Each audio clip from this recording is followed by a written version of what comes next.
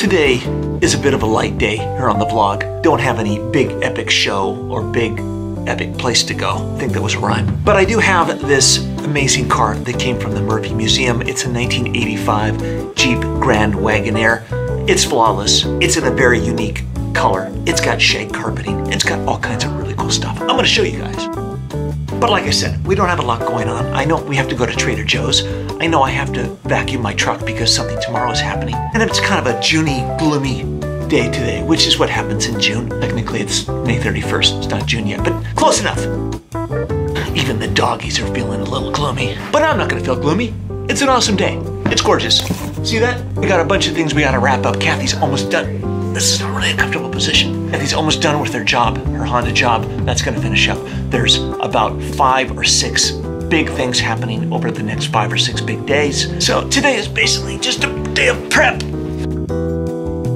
What exactly is happening over the next 3 days? Well, let me tell you. Tomorrow, Ken and John Grafman are coming over and they're gonna help me pull off some of the carbon that's on this truck. We're kind of tearing it down slowly over time, building it up to be something cool, something new, something fresh. And then Friday, Kathie and I are gonna be taking this Grand Wagoneer that we're driving today. We're gonna take it back to the Murphy Museum. We're gonna show you another trailer, but we got a special cool movie car that's gonna be showing up at the vlog. I think I ran a little too fast up the stairs. What that car is, I'm not gonna say. I'm just gonna say it's black and it's cool. And then Saturday is the Hot Wheels show at the Automobile Driving Museum, which we're gonna be doing. But in order to make all those things work really well, Kathie and I have to go to Trader Joe's. But also, I gotta take a quick walk this morning. Didn't get a chance to do it way early. It's trash day. They haven't picked it up yet. It's a very gloomy June today. So much so that it looks like it rained, but it's just mist.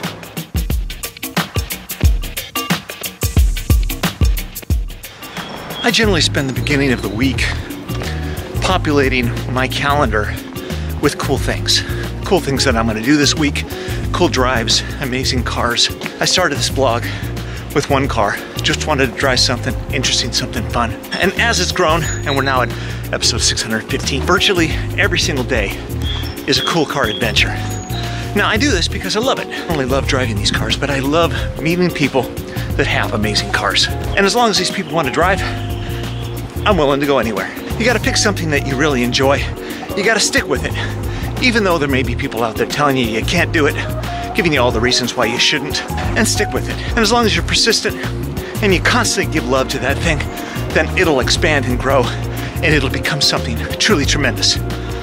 And for me right now, this vlog is just that.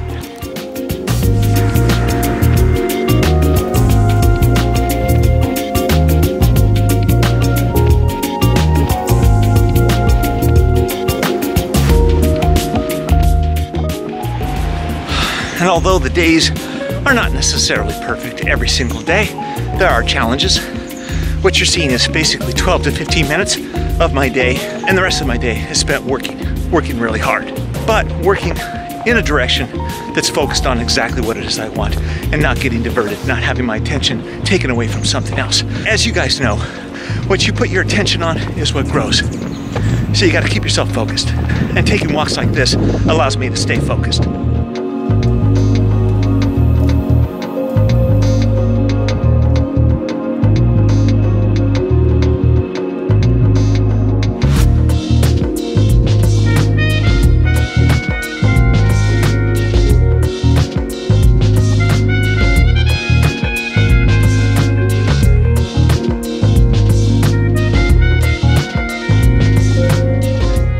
Not to mention, the neighborhood is full of cool cars. S550, Porsche, Macan, GTS, A6, S Sport, white Jeep, white GLC 300, amazing trees, mermaid sculptures, right there, and unbelievably freaking spectacular views.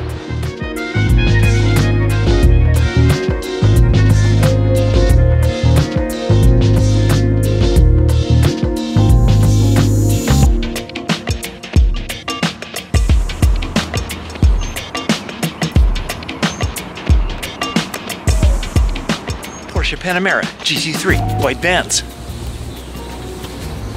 a big ass white house, a white Mercedes wagon,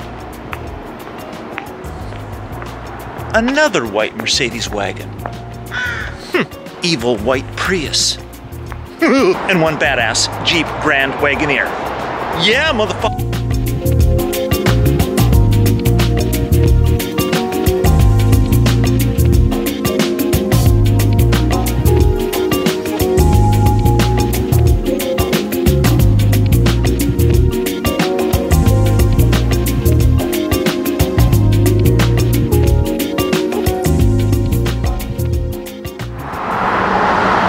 What are we doing?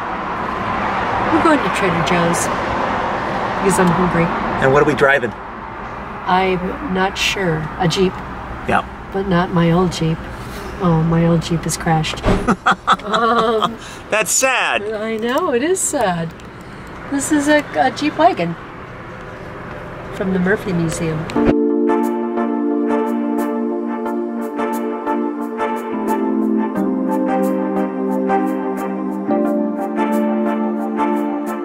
What do you think of the ride of this amazing Wagoneer? It's great. It's kind of cush. Yeah. It reminds me back in the day in the 80s. This is 32 years old. That kind of blows my mind. But it looks like it's 32 years old. Yeah, the design looks dated, but it's got real leather seats. It drives really, really fantastic. But you can definitely see that, you know, families would grab this and head out to the Grand Canyon or something. Lots of room. Yeah. But right now, we're just going to go to Trader Joe's. Does it have air conditioning?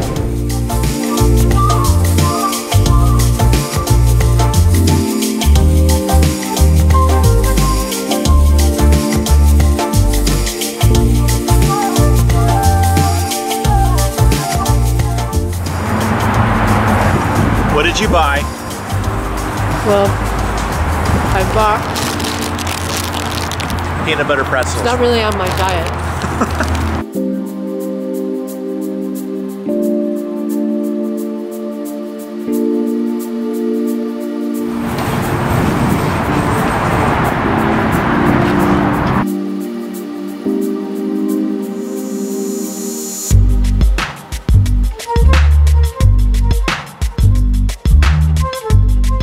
We got a ton of food, and we're gonna party like it's 1985. I don't think they made those in 85. Oh, well, let me check. You wanna really blow your diet, if you have one, peanut butter pretzels from Trader Joe's. It blows it.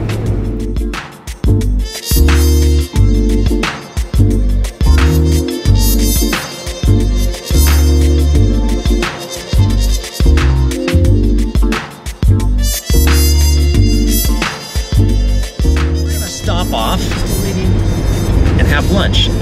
I'm full now. Kathie's not going to be able to eat. I'm going to eat. You can continue to have your peanut butter pretzels. I probably will. Yeah. The sun didn't come out. I don't know what the deal is. So we actually went out into the valley just so we could try and get a little bit of sun. But this is definitely June gloom, but it will pass and summertime will show up.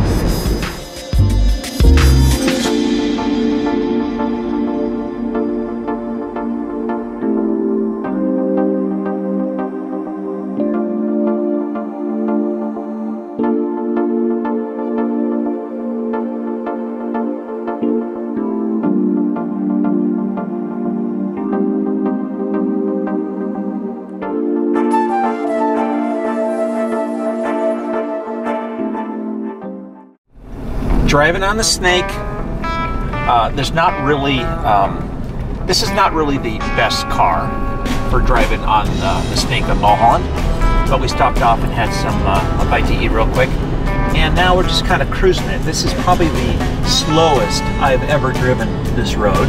We were hoping to catch up to a skateboarder that was going down, but he's long gone. The skateboarder is faster than the Jeep Grand Wagoneer on the Snake, but that's okay. We're in first gear, just cruising all the way down.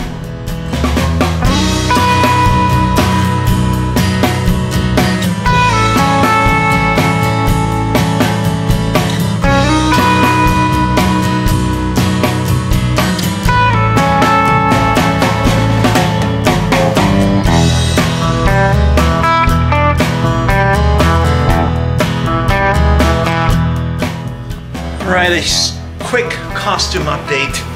We just been working with Kathie a little bit to put the head together for this guy right here. Put the head on top of the body.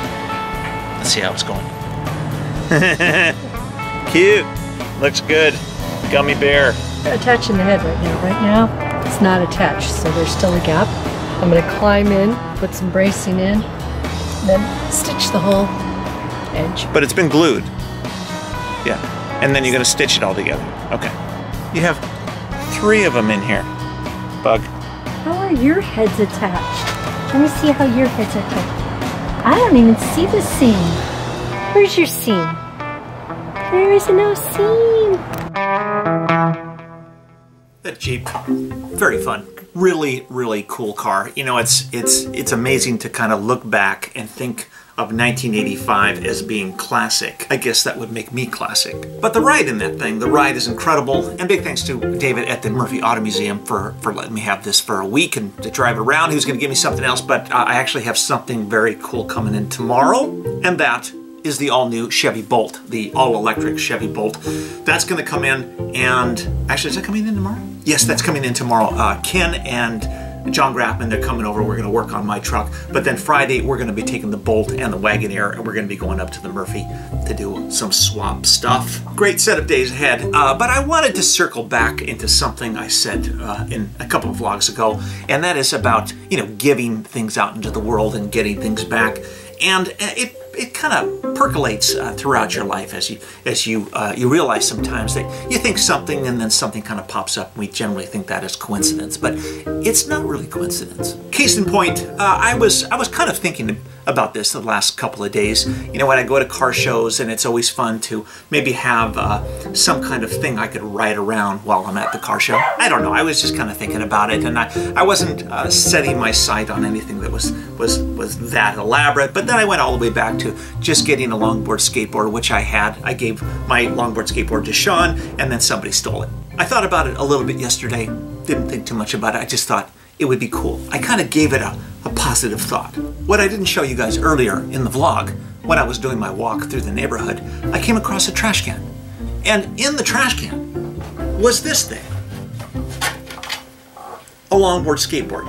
And voila, brand new. These are like $100. Yes, I went dumpster diving. Technically, I went trash can diving. So just another example of that you give love out into the world and love comes back to you. Give your attention to those things you want. Forget about those things that you don't want. Just ignore that. Someone says something you don't like, ignore them. Move on. Things don't work out the way you expect them to. Fine, no problem. Move on. The more that you give out into the world, a clear message of what it is that you want, the more life is going to bring you back cool stuff.